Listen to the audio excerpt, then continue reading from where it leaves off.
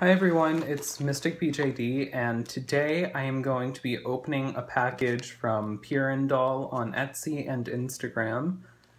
So there's two things in here. Well, there's a few things, but two reasons why I have these things. So one is a pair of shoes that I participated in a group order for, and also I happened to win her giveaway that she was doing on Instagram.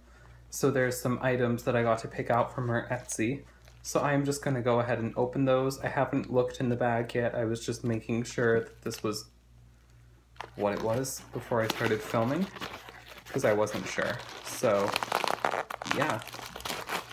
So here are the shoes, and they are little white Nikes. And these are going to be so great for my dolls. I'm super excited. And they will definitely be going to Augusta. At least I think they will be. So let's open the rest of the stuff. So first there's this, and I'm not sure what it is. But I will look at it. Whoa, okay, so it's this little tiara, and that is super cute, and I will definitely take photos with this on my dolls, and I don't know who it'll go to yet. I don't think I have a character for it at the moment, but I'll definitely make one or just force one of my dolls into wearing it because it's super cute.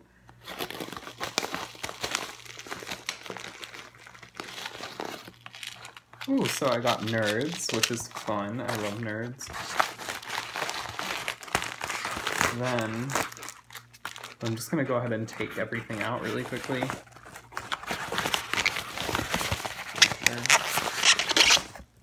Then I got gum, and this is like my favorite thing ever, this bubble gum. Okay, so then here are the clothing pieces, and there's this little cute pumpkin attached to the bag, which I love. It's like a felt pumpkin. And I just love the little details. So the first thing is this choker, and I thought that Augusta might want to wear it. And I think she will. And it's Velcro in the back, which is super great. That way I don't have to take her head off, because I hate to do that. Then there are these long socks, well, stockings, I guess.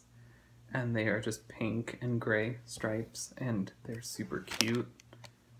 I just love these, and they go with, I just love them. I'm sorry if I'm just obsessing with everything as I go. And then there's this little pleated skirt, and it's super cute, and it's like a stretchy material. That way it can fit on several dolls, which is great because I don't have a minifee, and her clothing is mainly minifee sized, but my dolls luckily are minifee sized, which is really cool. So this will definitely work out, and it's very cute. And I think that Cheyenne's gonna wear that.